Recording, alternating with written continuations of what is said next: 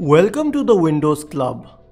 If the process associated with Realtek audio drivers named RAVBg64.exe is causing high CPU usage in your system and slowing it down, then you could read this article on the Windows Club or simply watch through this video.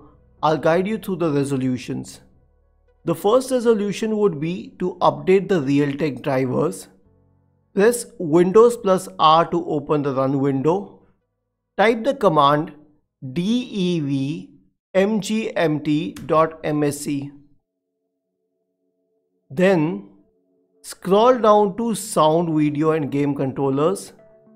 Right click on the Realtek audio and select Update Drivers. If this helps, well and good.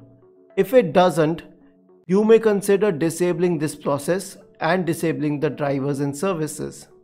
To disable the Realtek process, right click on the taskbar and select Task Manager. Scroll down to the Realtek process and right click on it, select End Task.